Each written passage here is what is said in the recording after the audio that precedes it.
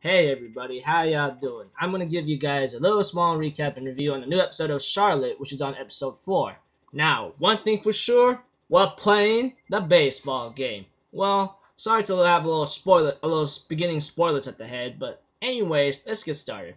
Okay, at the beginning, of course, we have to it that our buddy Yu's just waking up from a morning as always with his iPhone 4 as the alarm clock, and I'm thinking in my mind, dude. Now that is some major old school phone, okay? Like seriously, these iPhone 4s, of course, literally has ways to make showcases here and there, you know. Anyways, as the episode continues on with its procedure, we have to it that our girl Yusa has moved into the school, and it was pretty exciting. Everyone's like, "Oh my gosh, it's the idol!"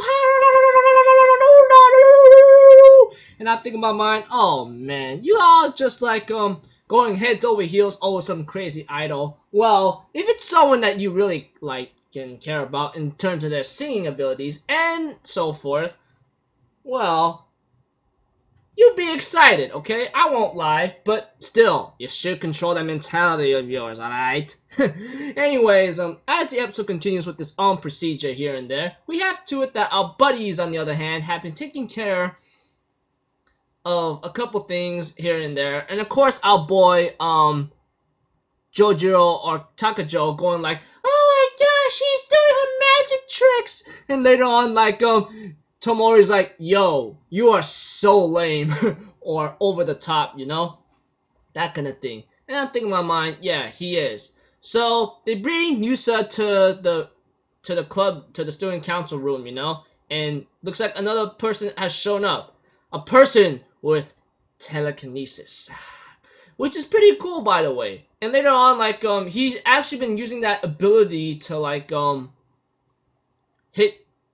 pitch a lot of good strikeouts and so forth when he's pitcher for baseball, and he just wants to get to a certain stadium whatsoever. And I'm thinking in my mind, hey man, that's pretty cool, but you're gonna get your butt in trouble and so forth, you know. But eventually, as the episode continues its procedure, we have to it that things are just starting to look pretty crazy and hectic, you know, which is to my excitement. But the guy tries to say he doesn't have this ability whatsoever, but Nao decides to prove it to him and tells him stop using this ability. He goes like, "I'm only gonna use it until we get to the stadium whatsoever." However, they decide to play a little baseball game, which is pretty cool. And later on, when they play their baseball game, that telekinesis guy ends up using his ability as a way to cheat his way out, but so did the others. They end up using their abilities as well, because if the guy cheats, he's gonna cheat. And of course, Yusa's other personality, which is the pyrokinesis girl. Oh my gosh, I can't believe she came back and so forth. I thought she was gone for good, but not for sure, not for long. As long as she's around, she's cool and so forth. So, well, as you guys can see, the baseball game lasted throughout the entire episode, etc. But they end up winning the game, and, well, not the guy with the telekinesis ability, but Nao's team ends up winning the game and tells him, and he confesses that he actually just want to get to a certain stadium, that's it, and he wasn't using it for his own personal gain. He was actually doing it for his friendship. And I'm thinking in my mind, yeah, that's pretty cool, you know, I actually appreciate that.